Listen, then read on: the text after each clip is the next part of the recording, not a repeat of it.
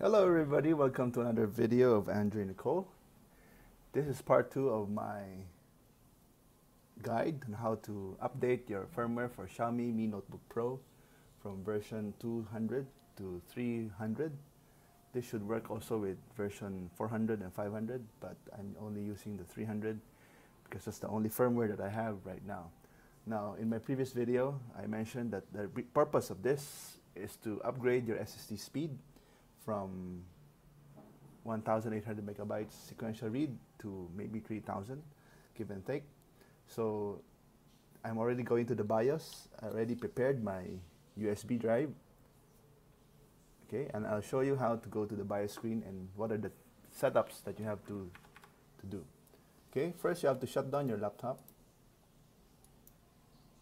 and wait for it to close down. And you have to insert your USB thumb drive to the topmost upper left port. Okay. When you turn on your laptop, all you have to do is keep on pressing and hitting F2 so that you'll be able to go to the BIOS screen. Now I already set up a user password for my BIOS, so let me just put it in. Okay. So all you have to do is to go to the security. Make sure you set up a supervisor password. I already did mine. Okay, so please do so and put it aside for your own safekeeping. A supervisor password is used to lock your BIOS in case there's somebody who wants to tamper with it. And you go to the secure boot mode. You make sure that you check disabled. Initially it will be enabled. You check disabled. Okay, and you have to clear all your keys. Reset system to setup modes. Okay, clear all your keys. Okay, and you go to boot. Ensure that USB boot mode is enabled. Okay. Okay, and you can check if your USB is detected.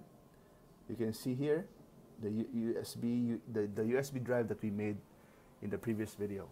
Okay, so you don't need to move this one because we can go to the boot menu later on and click on F10 to save and exit. Before we go to the next screen, once you press F10 and save and exit, you have to press F12 to enter the boot selection menu. Okay, so that you'll be able to find your USB and you can be able to boot from there. Okay, so we hit F10, exit, and again remember to hit F12 once it reboots. Keep on pressing F12,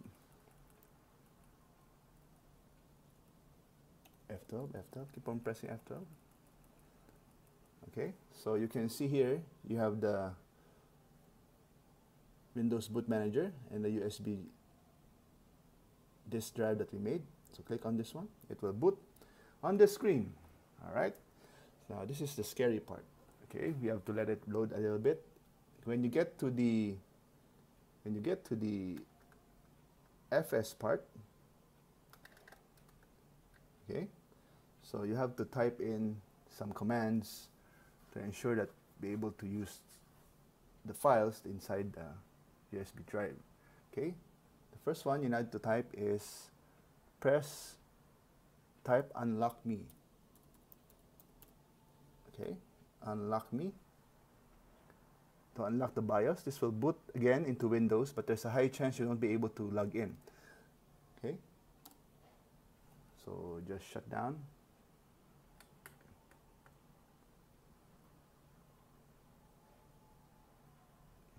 Okay, you'll boot back to Windows, but you won't be able to log in. So just shut down the PC once you get there. Okay, let's wait for it to load.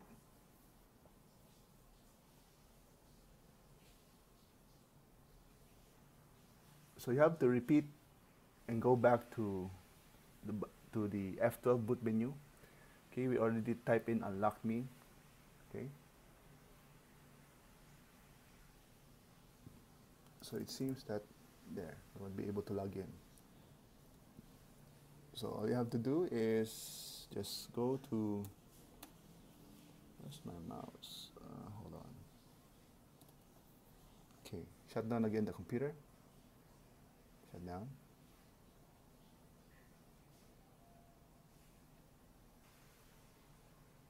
Okay.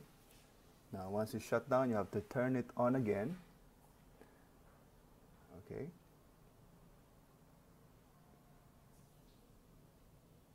And again, hit F12 so that we go back to the boot menu. Okay. Let the USB boot up again. Okay. Okay. So there, let me just, okay. Then the next command that you need to type in is flash. Flash. Now this will take a while, so do not turn off your computer nor unplug it.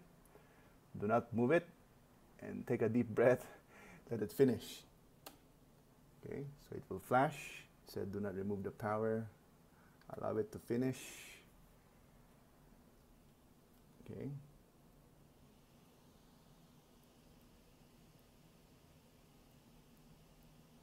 Oh, update BIOS failed.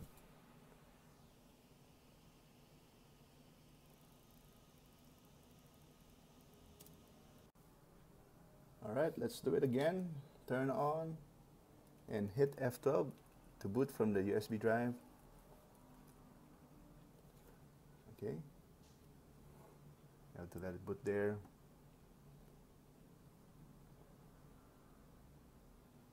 Let's try again.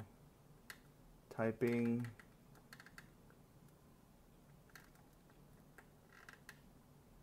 Unlock me. Okay, let's type in unlock me. Unlock me. It should boot. Now, if you encountered the error a while ago, what you can do is, once you type in unlock me, do not let it boot to the Windows. So hit F12 again to let it boot from the USB thumb drive again. Okay. So hit F12. Okay.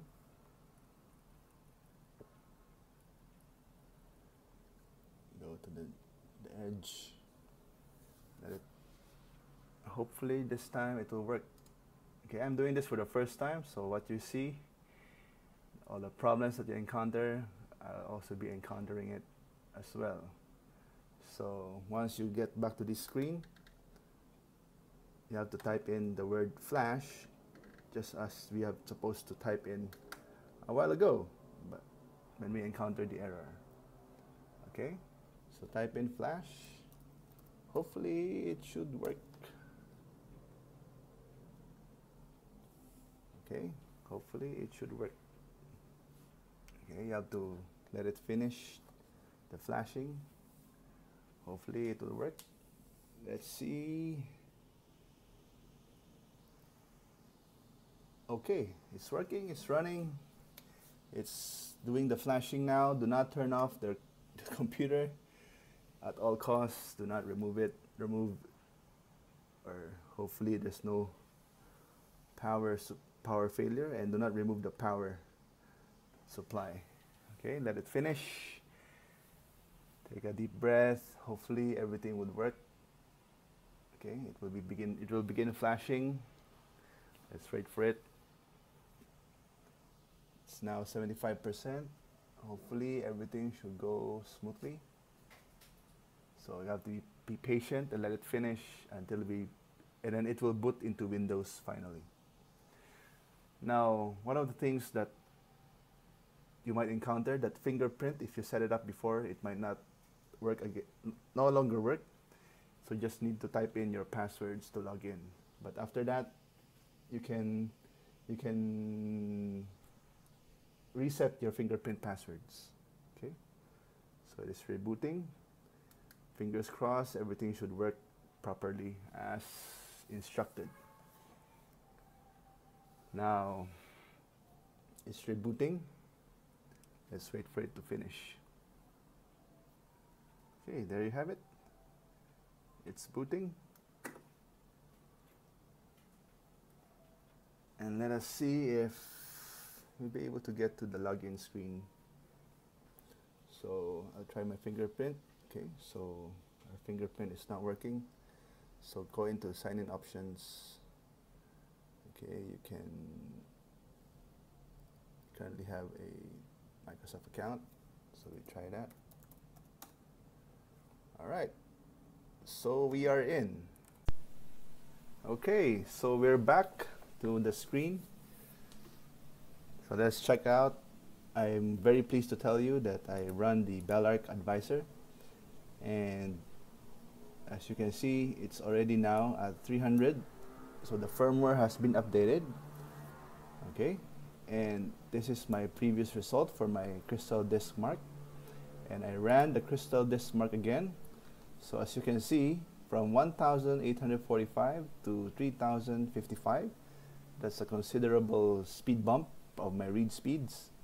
And so the other figures also increase a little bit. Okay, not that high as this one, the sequential read, but still, it's already good for me. Now what you have to do next is to re-enable the secure boot. We had disabled it before. So all you have to do is go back to the previous steps that we did. Go back to the BIOS. Okay, where is that? Go back to the BIOS and repeat step number 3. Okay, so press F2, enter the BIOS, enable the secure boot, and do the at least to protect your system again. It will shut down and restore. Now optional, you can log into your PC and right click on the menu, go to the accounts and remove your fingerprint and re-enable your fingerprint, and so that you'll be able to use your fingerprint scanner. And if you want, you can also update some of the drivers. Okay, so Samsung drivers are here. Okay, the NVMe drivers, the Intel ME driver, and Wi-Fi driver, chipset driver. Okay, so that make sure that everything is up to date. So there you have it, guys. We have successfully updated our firmware. Stay tuned for my next video, and let's see. There's one more video that I'd like to do, is to how to tweak and overclock your CPU and GPU. Again, courtesy of Tech Tablets. So if you're interested to find out more, let me just give you the link. This is the website. So you can check out the website, and there's many articles here that you can try. And again, kudos to them for discovering how to do this and teaching us how to do this. And if you like my video, if you have any questions, feel free to leave a comment down below. I'll leave the instructions, this one, my checklist, everything, in the description so that you can follow it, hopefully step by step. Now in the previous clip, remember to once you type in unlock me, it will restart.